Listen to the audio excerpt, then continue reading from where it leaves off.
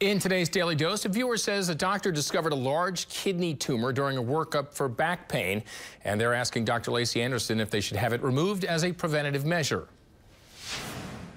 I would need a bit more information from you about the abnormality in your kidney to be able to give good advice.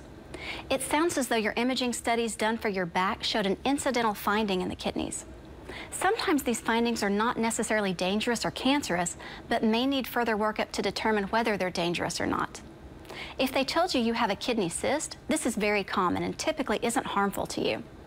If they told you that you have a suspicious mass, then they may recommend a biopsy for you or more imaging studies. I wouldn't recommend surgery for you unless this is a dangerous mass of some sort that required surgery to remove. If your doctors agree that this is a benign finding and not likely to hurt you, it's something that can be watched. Surgery carries its own risks, so we wouldn't recommend surgery unless it would be beneficial to you in some way. If surgery is recommended, you would be referred to a urologist for further treatment. Good luck and take care. Okay, if you have a question for the doctor, just call the hotline number 841-9999, or you can email your question to dailydose@news9.com.